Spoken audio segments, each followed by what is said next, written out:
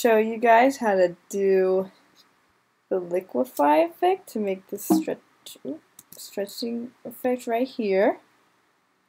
Okay, so I'm going to delete this just so you guys can see. Let's start over. Okay, so that's what we have right there. I'm just gonna move this out of the way for the tutorial's sake so you can see what I'm doing. Okay.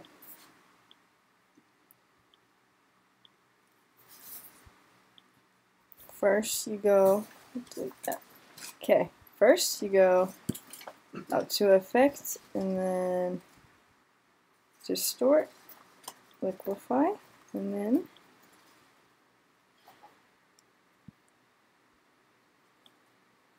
you want to keep that in its original state right here, and about this far across. We'll say we'll start stretching it. So first,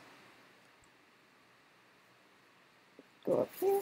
It's really simple. You can change the size of the brush and everything if you need to, but this will work. And then you just click and drag. And so however high up you want it to go.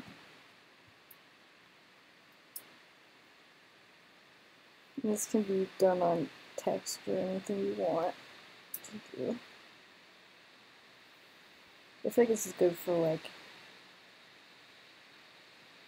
showing drips or anything like that, but I figured this would work to do this. But and you keep clicking and dragging for enough. That's probably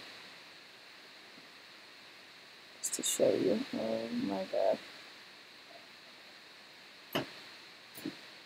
Alright. And then to make it last a little longer, I copied this one more time. Okay.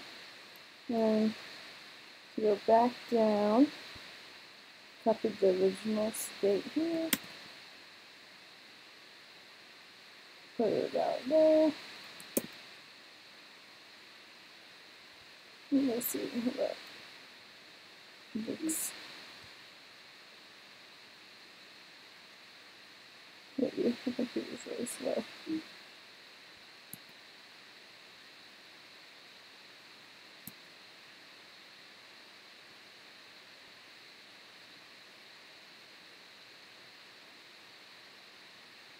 Now you can kind of see it. It's a little slow mode version.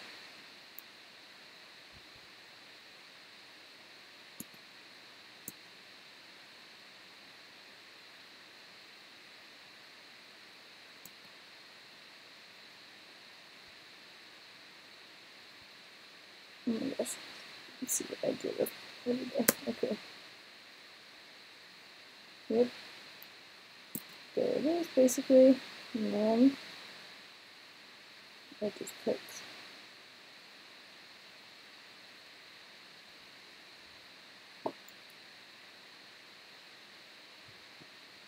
shoe over top. It will probably be a little off now. You get the point. I'll have to go in really slow, but that's how you make it stretch.